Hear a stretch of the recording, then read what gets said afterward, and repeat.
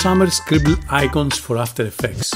Here is the project, including more than 60 icons. Actually, it's 68 animated Scribble icons.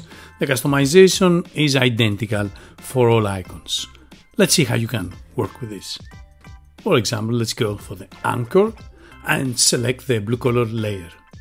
Here are the controls. The controls include the first line color, which is this first line, which is in black right now. And you can select the color for that line as well as the width. Then is the scribble color, this anchor scribble color. You can select it and adjust the width as before.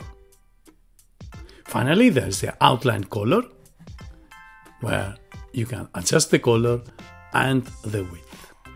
Select those scribble icons, place them above your footage, use the tracker, track your footage, rotate them, scale them as you like. I really hope you enjoy working with these scribble icons for After Effects and make great promos. Thanks for watching.